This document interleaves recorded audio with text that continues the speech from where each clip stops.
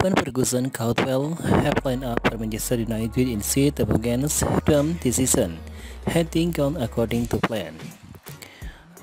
As has been reported previously by the People person, Manchester United have been interested in the teenager, with Theo as being among the very best of talent in his age group across England.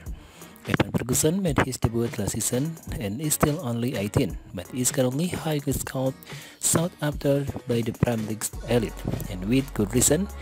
Last season he scored 60 league goals in just 952 minutes of football and has scored an additional 4 goals this term, making him the highest scoring teenager in Europe over the cumulative period.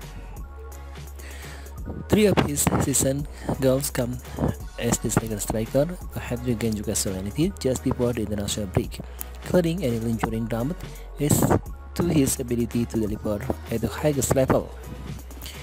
While the Red Devil added the pursuit of a striker with the acquisition of former Atalanta striker Rasmus Højlund, is this now emerging, according to Mirror report that Manchester United made a genuine report to sign the talented Irishman. In fact, the club had pursued his signature over the past 3 years, beginning even before his move to Brighton. According to former Brighton under-18 coach, the club had passed the opposition in signing the bound 16-year-old Evan Ferguson.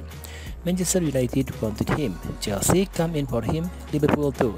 Few clubs come in, only his name was out there, he said. According to the report, Erik ten Hag and others at Old Trafford still believe that Ferguson can be proud to Old Trafford. If so, he will come at a premium.